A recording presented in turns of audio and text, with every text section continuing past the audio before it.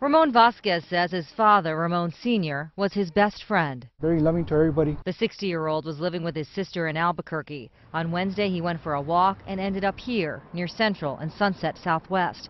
The next thing Ramon Jr. knew, he got a call from his family saying his dad was dead. I'm still kind of like spaced out about it. Police say a car hit Ramon Sr. on Wednesday. A person passing by found his body. Why would you do that, to somebody, to a human life? Police say Ramon Sr. was hit near Central and Rio Grande. The driver took off, and the family says that's the hardest part of this story to wrap their head around. I don't understand why he would leave my dad just like that. And Ramon Jr. says what's worse is that the driver isn't facing any charges, at least not right now. I'm completely shocked. He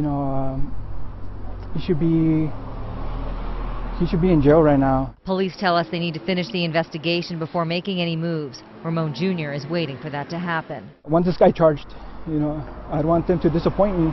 To help bring closure to this heartbroken family.